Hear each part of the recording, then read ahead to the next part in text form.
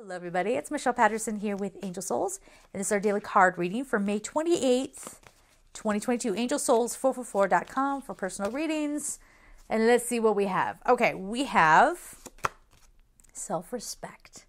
We were just saying yesterday how we might leave a part of us aside to live up to a societal standard, which really is just a toxic narrative. I mean, we could sit here for hours talking about these things that we're made to believe, right? I don't know why this example is coming up before I even read this, but say hi to the garbage guys. That's their beep, beep, beep, beep truck right outside this window here. Hey, we're going to keep rolling. We're just going to keep it going.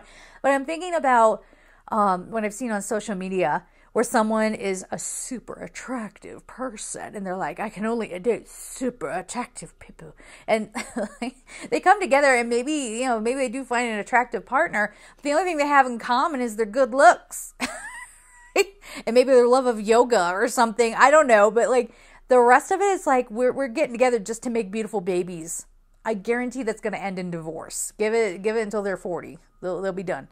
Little midlife crisis comes, it's out. Okay, so anyway, this says, Dear God and angels, thank you for helping me see myself as you see me through the eyes of love. Thank you for honoring and respecting me. Please guide me to do the same for myself and grant me the courage to speak up on my own behalf. I ask for your protection in all of my relationships so that I am surrounded by loving and kind people. That's the gig. That's the gig. We are breaking open. We're not taking shallow behavior anymore. We're not taking toxic behavior anymore. If you are somebody who had to live up to daddy's standards, or you had to, you didn't feel like you were of worth, so you went all over the place trying to be a success, because in this world, like I said, that's what defines us as a good person or whatever. You're disconnecting from that narrative. And yes, you are having a fresh start. And that is a beautiful, beautiful thing. Don't be afraid to open your heart to good people. Okay. Don't be afraid to go after the career that could actually make you happy. And don't be afraid to shake it up a little bit, because it needs it.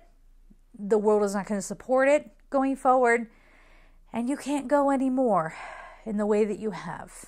You're getting all the messaging to take care of you. So do it. All right. We're going to leave it there. I'm sending you all so much love, and take care.